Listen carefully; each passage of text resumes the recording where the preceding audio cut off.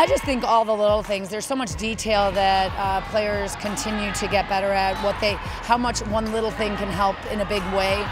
There's a lot of newbies here, so they're learning that, but they're seeing why it's so important to work so hard and to do what they do. And I love the way they're absorbing information and the way they make changes.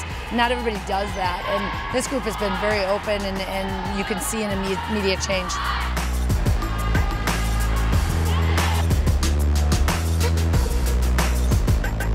We've been working hard all summer through double days. It was super fun seeing everyone being competitive and just playing freely, playing for each other, but also competitive.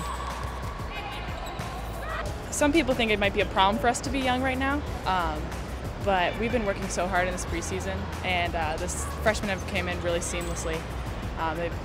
We've been kind of coaching them, and we were used to last year having a senior telling us what to do.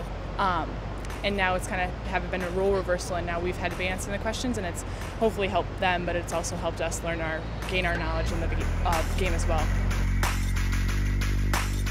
Well, the excitement is that we've been practicing nonstop, doing 2-a-days, 1 in the morning, 1 in the afternoon. So we've been nonstop practice, break, practice, and we've been really going at it, working hard in practice, and always going all out, communicating, working on defense and offense, and making sure we're prepared for our opponent this weekend. So I think that's really cool, the way we're working and communicating together to be successful.